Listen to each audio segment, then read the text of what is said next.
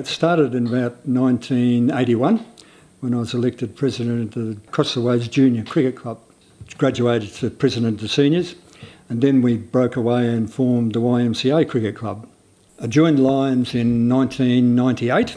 At the time that I joined, the club was building the Rats of Tobruk Memorial, which is the first one in Australia to be built, and it's an exact replica of the one at Tobruk.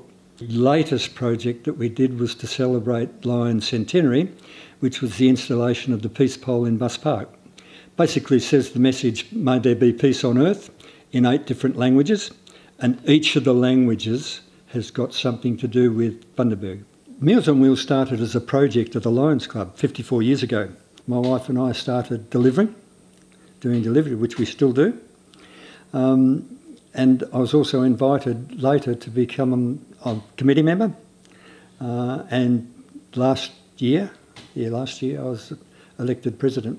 The year before, so second year as president. We delivered 61,500 meals last year.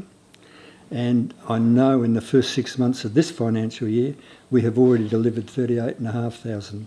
So they're doing very, very well.